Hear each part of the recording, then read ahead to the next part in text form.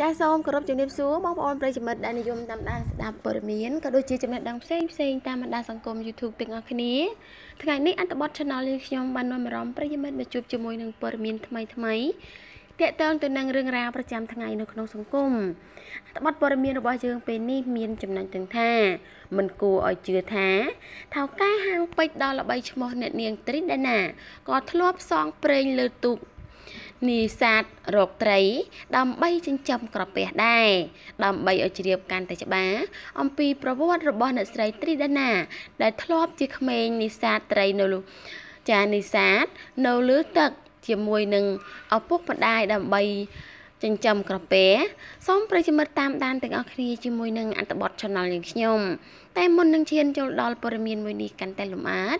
សូមប្រិយមិត្តជួយចុច Subscribe និង Like ឲ្យ Channel យើងខ្ញុំម្នាក់មួយផងចាម្ចាស់ហាងពេជ្រមាសដ៏ល្បីឈ្មោះអ្នកស្រីត្រីដាណាប្រចាំព្រៃភ្នៅដែលទទួលបានការគាំទ្រយ៉ាងខ្លាំងពីសំណាក់មហាជនព្រមទាំងមជ្ឈដ្ឋាននិងទទួលបានការគោរពស្រឡាញ់ពីសំណាក់មហាជនព្រោះតែទង្វើដ៏ប្រពៃចេះជួយដល់ជនទីទ័លក្រដោយឡែក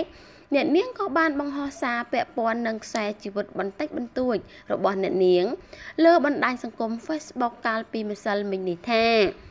មិនមែនសុកក៏នឹកឃើញចោះលេងទេតែវាជាការពិតមួយទៀតរបស់នាងខ្ញុំដែលធ្លាប់ផ្សងព្រេងលើទូជាមួយឪពុកម្ដាយដើម្បីបំពេញក្រពះបងប្អូនដឹងទេឪពុកម្ដាយខ្ញុំពឹងលើរបរនេសាទលក់លីហាលហើយទោះបី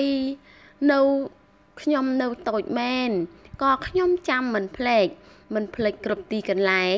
ដែលនាំខ្ញុំឆ្លងកាត់នៅចាំថា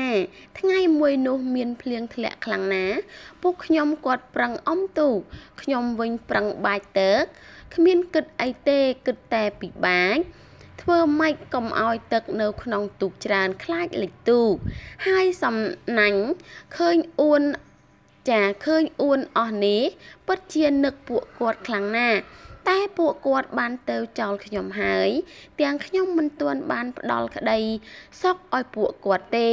គ្រាន់តែសង្ឃឹមថាគាត់បានសប្បាយចិត្តពេលឃើញអ្វីដែលខ្ញុំកំពុងតែធ្វើរាល់ថ្ងៃនេះកើតមកជាកូនអ្នកក្រខ្ញុំមិនដែលតូចចិត្តម្ដងណាទេតែខ្ញុំអរគុណពួកគាត់អរគុណណាដែលបង្រៀនក្មេងស្រីម្នាក់នេះឆ្លងកាត់គ្រប់ឧបសគ្គស្គាល់គ្រប់រសជាតិនៃជីវិតបង្រៀនឲ្យមានភាពក្លាហានទោះបីខ្លួនជាស្រីបើខ្ញុំមិនមែនជាកូនស្រីពួកគាត់ទេខ្ញុំប្រហែលជាមិនហ៊ានចុះមកលេងលើទូកកំពុងឃ្លីងឃ្លោងបែបនេះទេហើយនៅមានរឿងជាច្រើនទៀតដែលខ្ញុំហ៊ានជំនះដោយមិនខ្លាចព្រោះខ្ញុំធ្លាប់លំបាកជាងនេះរាប់សិបដងឯណោះខ្ញុំបង្ហាញពេលនេះគឺគ្រាន់តែចង់ប្រាប់ដល់បងប្អូនទាំងអស់គ្នាថាកុំភ្លេចថាយើងមកពីកន្លែងណាកុំភ្លេចធាតុដើមកុំភ្លេចជីវិតពិតពីមុនកុំខ្លាចខ្មាស់គេនៅពេលដែលយើងរំលឹករឿងអស់ទាំងនេះឡើងវិញ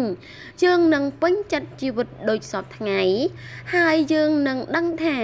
មនុស្សដែលជួបការលំបាកត្រូវការយើងជួយដើម្បីថ្ងៃក្រោយគេអាចមានជីវិតដូចយើងពេលនេះដែរចានេះគឺជារឿងរ៉ាវរបស់អ្នកស្រីត្រីដាណាអ្នកស្រីតែងតែបង្ហាញពីខ្សែជីវិតពិតរបស់អ្នកស្រីជារឿយដើម្បីដាស់អារម្មណ៍របស់បងប្អូនទាំងអស់គ្នាប្រាប់ថាកុំឲ្យអស់សង្ឃឹមពេលដែលជីវិតរបស់យើងជួបរឿងលំបាកព្រោះថ្ងៃក្រោយយើងក៏អាចគេចផុតពីការលំបាកនិងឈានដល់ភាពជោគជ័យដូចអ្នកស្រីដែរចាដូច្នេះអត្ថបទព័ត៌មានទាក់ទងទៅនឹងរឿងរ៉ាវនេះគឺមានតែប៉ុណ្ណឹងដើម្បីងាយស្រួលក្នុងការទទួលបានព័ត៌មានថ្មីបន្តពី Channel យើងខ្ញុំទៀតសូមប្រិយមិត្តជួយចុច Subscribe និង Like សម្រាប់អត្ថបទព័ត៌មានមួយនេះ Channel យើងខ្ញុំសូមអរគុណនិងសូមគោរពលា